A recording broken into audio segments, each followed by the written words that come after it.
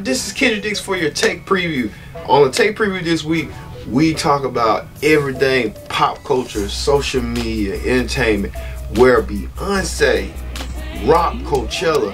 Did you see it? Beyonce did her performance at Coachella, and she brought along her friends along with it. Plus, former FBI Director James Comey reveals everything what happened in the 2016 election,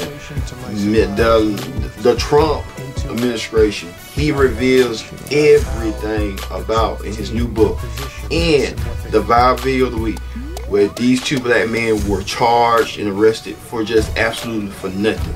And Starbucks had been in the middle of it, and Starbucks doing damage control as we speak. We'll have this and more as Take comes your way this weekend here on ConnectTV.